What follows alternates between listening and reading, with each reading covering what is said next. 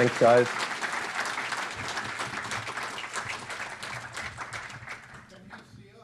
Did I see John Kiriakou sneaking around there somewhere? I'm comfortably seated. Oh, there you are. Oh, he's seated. Well, thank you very much for joining us, Julian. The floor is yours. Thank you. First of all, I'd like to pay a kind of tribute, I suppose, to Ron Paul and his institute, and the people that have supported him over the years, and what I know from personal experience is a very courageous position, and principal position in relation to the war racket. I think it's much better to describe it like that rather than saying US foreign policy, because there are some parts of US foreign policy which are good. But the war racket, which dominates, unfortunately, the decisions that are made in US foreign policy, is something that is not good. And I think we can see this basically from first principles, that there are types of human interactions which are not zero-sum, which, as a result of the interaction and work, everyone is left better off. But when you're building bombs and dropping them on people, with some very rare exceptions, everyone is worse off. The resources that have gone into the construction are wasted, and you've destroyed the productive capacities of those who have their systems or industry destroyed. But it does make a profit for some people involved. One of the difficulties I have in speaking to this audience is that I think you all know that in some ways, not a lot has changed from when Smedley Butler described this phenomenon of the war racket in the 1930s. There's, of course, an internal dimension to it and an external dimension, which externally can also be a protection racket. But if you understand that just over $7 trillion has been spent since 2001 on the various wars that the United States has been involved in, pulling in some of its allies, but that expenditure is from the US Treasury, together with the interest that will be paid on the loans that were borrowed to conduct that activity. You can see the extent of the wealth transfer into these destructive war industries. And if you see that the US election, let's look at the last federal election, it costs about $2 billion to run.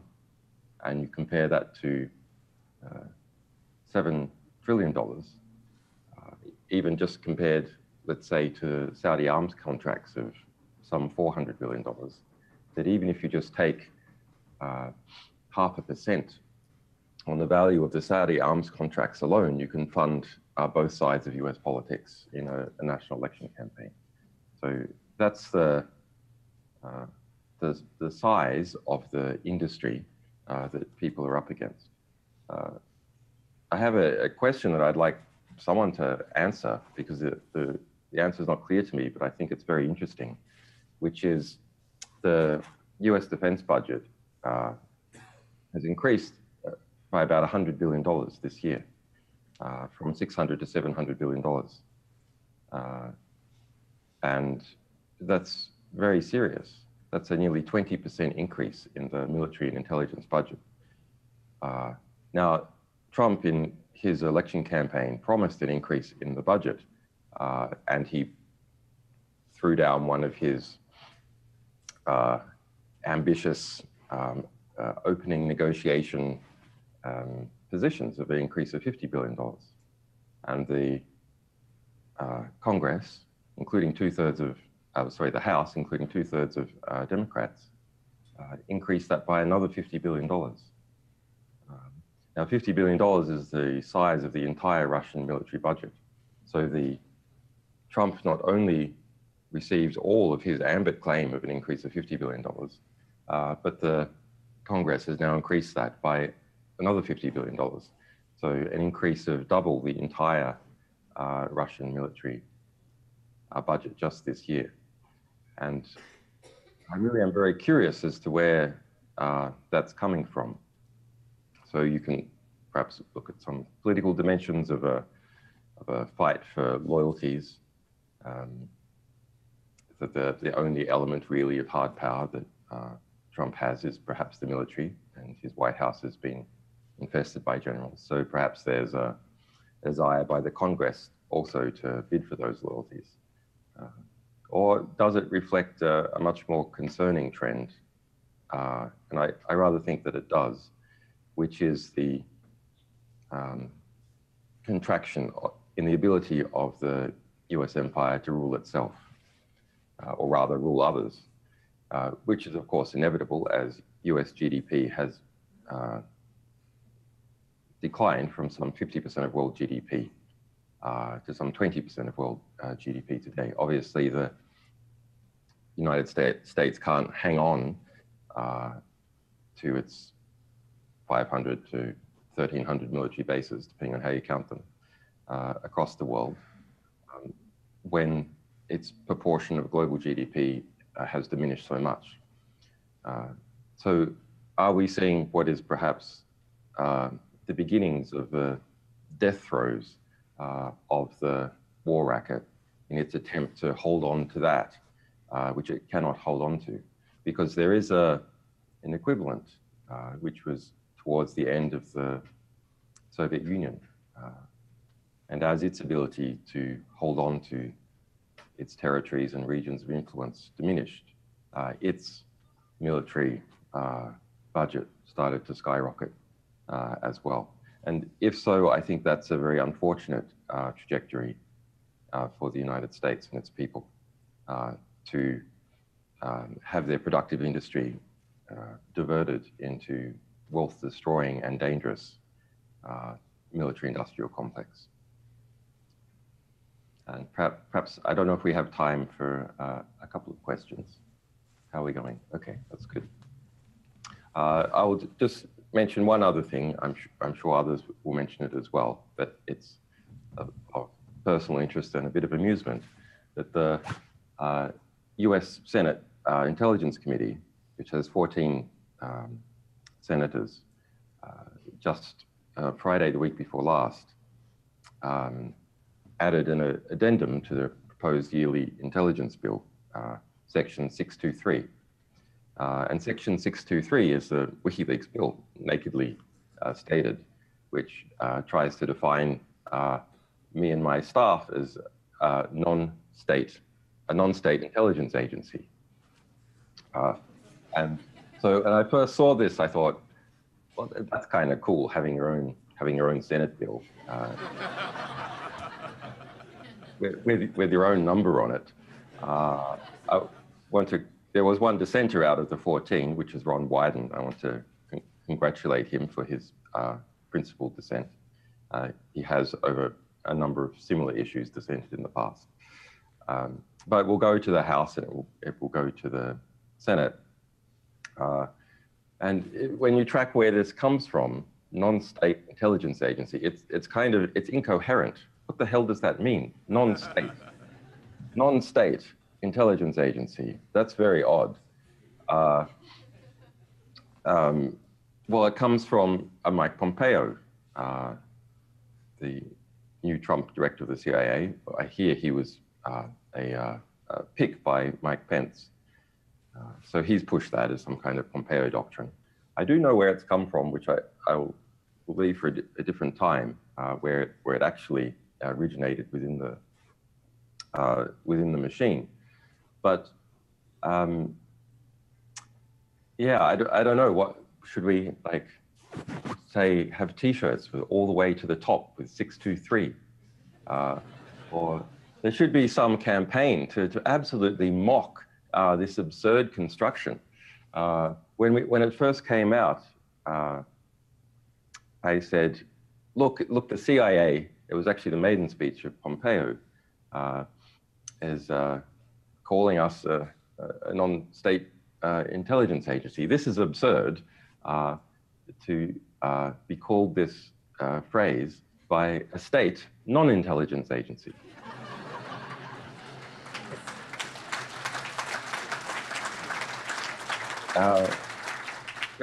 But seriously, that I think is a very also interesting question on is there any similarity to what media organizations do and what intelligence agencies do? Well, media organizations develop sources, protect them, take their information, analyze it. And the analytical part of intelligence agencies also develop sources, take their information, and analyze it. But the key difference is what happens at the end, or rather what should happen at the end, which is a media organization publishes, an intelligence organization doesn't publish.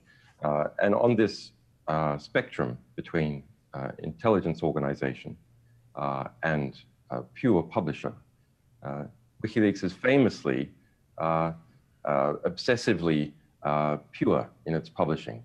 That is what we obtain, provided it fits our editorial criteria of being significant and suppressed, then we publish all of it, sometimes to much criticism.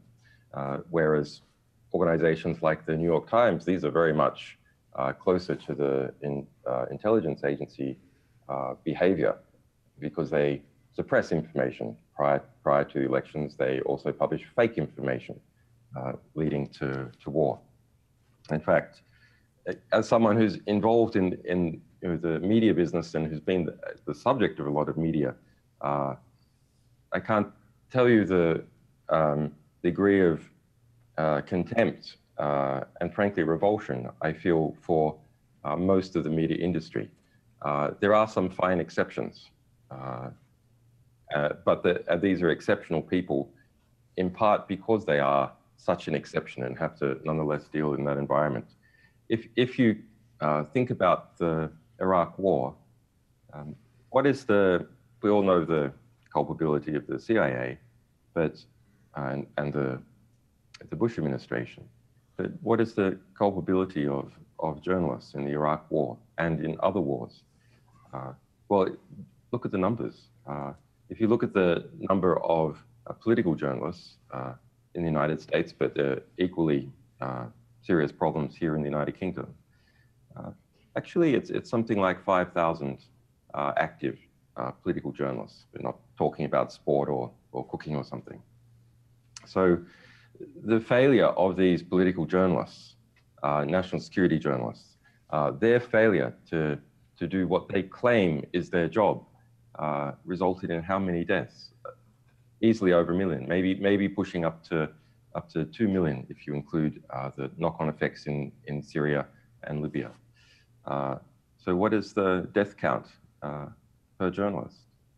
It is several hundred people killed by your average political journalist as a result of their incompetence and their failure to do the job that they promised to do, which is to hold power to account, to not censor information and withhold it from the public if they know about it, and to be ever questioning, and I would say also to fight for the rights to continue that activity. In the United States, that's the First Amendment. Internationally, Article 19. So, how are we going? Okay. So just one more thought. It's I think, dangerous in this business to run into the trap of securitizing what we perceive to be a dangerous phenomenon, because if you look at essentially what the war racket is, yes, it's essentially a way to launder tax dollars using some excuse. But what is the excuse? Well, the excuse is that there's some threat, and so they're always involved in hyping up threats in order to increase their share of the tax take. And internationally, of course, it's more of a protection racket, which is you pay us and we won't bomb you. But I think we should be careful about overstating the competence of these organizations. Once you understand that they're basically just in it for the money, the tremendous incompetence starts to be something that that you would expect to manifest. For example, I'm fond of saying that at one level, the CIA is perhaps the most incompetent organization that has ever existed. Let's look at what it professes its competence to be. It professes its competence as protecting the security interests of the American people and, to a degree, its allies. But this is the organization whose actions gave us a theocracy in Iran, who gave us Pinochet in Chile, who gave us the Iraq War and all the terrorism and squalor and death that emerged from that, who gave us Libya and turbocharged ISIS and jihadist groups across the Middle East. This is an agency that can't even keep its secrets from WikiLeaks, a small investigative publisher. I find that absolute madness. Look at our rescue of Edward Snowden from Hong Kong, why I was trapped in this embassy. That's absolutely ridiculous. But I have a cool staff. They're bright people, but we're a small investigative publisher.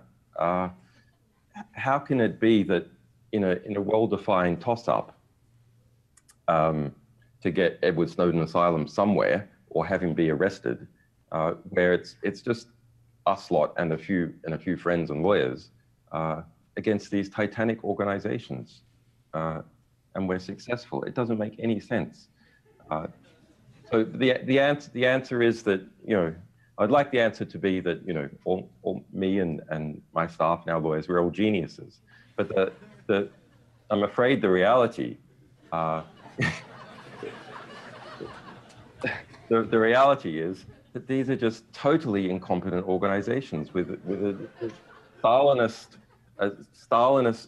bureaucratic structure who don't really believe in half the work that they do, who are always looking about how to get, to get some money, enter into the contractor sphere, and so on. So I think in some ways we should be quite hopeful about those examples of just how incompetent these organizations are. And while at the kind of physical level, installing mass surveillance and producing bombs and dropping them, they are competent and they have good logistics. At the dynamic political level, they're very incompetent. And I think we have to show people that incompetence so people are not scared to resist their activities, which are very destructive, and to laugh at these naked spy kings, which in Virginia are all around.